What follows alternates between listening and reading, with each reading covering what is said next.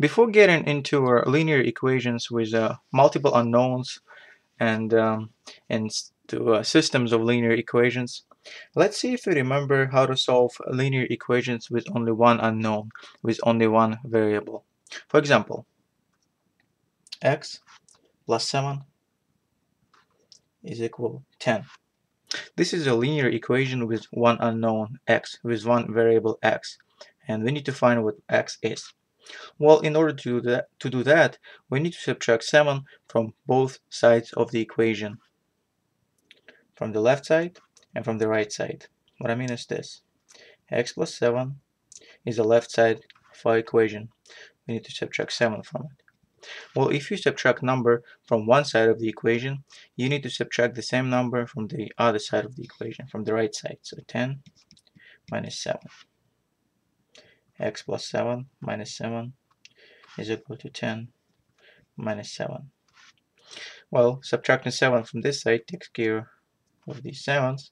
So we have x left on the left side, and 10 minus 7 is 3. 3 is a solution of our linear equation. If you want to check, make sure we are correct, make sure we didn't make any mistakes in the process, we can plug in this 3 in this given linear equation, and we'll have, instead of x, write 3 plus 7, that has to equal to 10. 3 plus 7 is indeed 10, so 10 is equal to 10. We're good. That's a good idea to always check your solution, just to make sure you didn't make a mistake somewhere. Okay, another example. X minus 5 is equal to 4. Pause the video and try to solve it. Well, I hope you tried to solve it. I hope you succeeded. If not, we'll solve it together and see what we came up with. Okay, in order to solve this linear equations, we need we need to add 5 to both sides. X minus 5 plus 5 is equal to 4 plus 5. We added 5 to the left side, therefore we had to add 5 to the right side.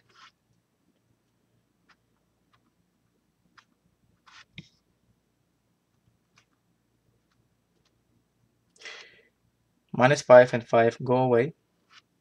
We have x left. 4 plus 5 is 9. So x is equal to 9. 9 is our solution. We can plug in 9 to the equation and see. 9 minus 5 has to equal to 4.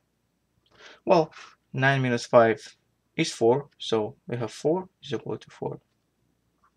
So x is equal to 9, indeed our solution.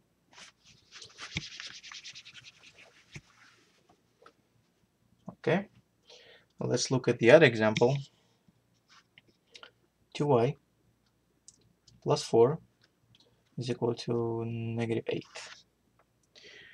Again, the first step is to get rid of this 4. And in order to get rid of this 4, we need to subtract 4 from this side, and to subtract 4 from this side as well. So we'll have 2y plus 4 minus 4 is equal to minus 8 minus 4. 2y plus 4 minus 4 is equal minus 8 minus 4. Well, this 4 and this minus 4 go away. We have 2y is equal to minus 12.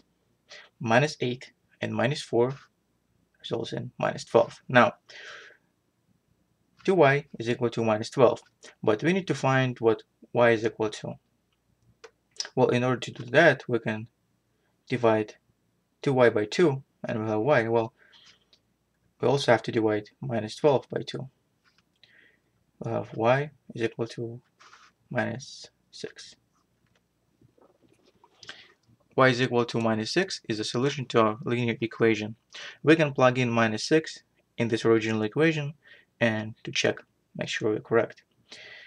2, don't forget this constant, times minus 6 plus 4 has to be equal to minus 8. Well, 2 times minus 6 is minus 12, plus 4 has to equal to minus 8. Minus 12 plus 4 is indeed negative 8, and has to be negative 8. It's correct, so y is equal to minus 6 is our solution.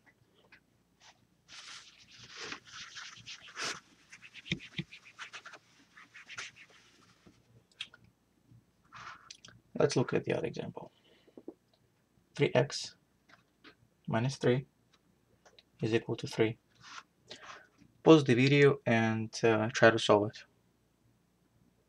Well, I hope you were able to solve it. If not, let's solve it together. First step is to get rid of this 3, so we add 3 to the left side and to the right side.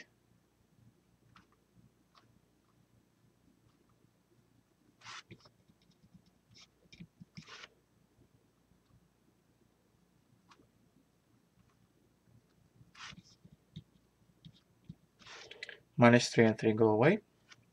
We have 3x is equal to 3 plus 3 is 6. Now, if we divide everything by 3, we'll have x is equal to 2. Now let's go ahead and plug it in here and check. 3 is constant times 2 minus 3 has to be equal to 3. 3 times 2 is 6 minus 3 has to be equal to 3. 6 minus 3 is indeed 3, so 3 is equal to 3. We're good. So x is equal to 2 is our solution to this linear equation. Okay, let's look at the other example. A linear equation can be in this form. 0 is equal to 2a plus 5.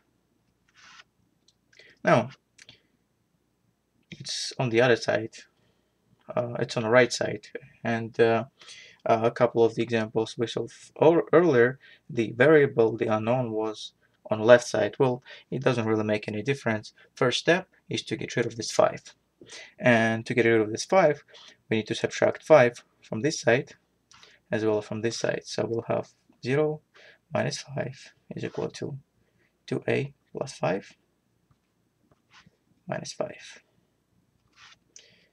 Well, minus 5 is equal to 2a plus 5 minus 5. 5 and minus 5 go away, and we have minus 5 is equal to 2a. If we divide this by 2, we also have to divide this by 2, and we'll have minus 5 over 2 is equal to a. This is our solution. This is a fraction. It's a negative fraction. It's a negative 5 over 2. It doesn't matter. We can still plug it in and see if you're correct or not. Okay. Has to be equal to 0. This constant 2 times this negative fraction plus 5. Okay, let me try to zoom out a little bit more.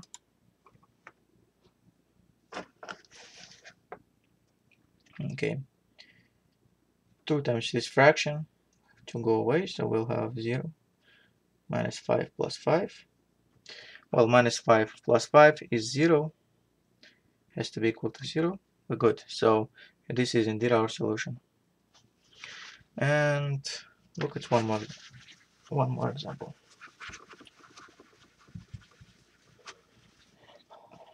Okay, 5 is equal to 3y plus 6. Pause the video and try to solve it. Well, I hope you try to solve it. Let's see what we get. Again, first step is to get rid of this 6. We subtract 6 from this side as well as from this side, so we have 5 minus 6 is equal to 3y plus 6 minus 6.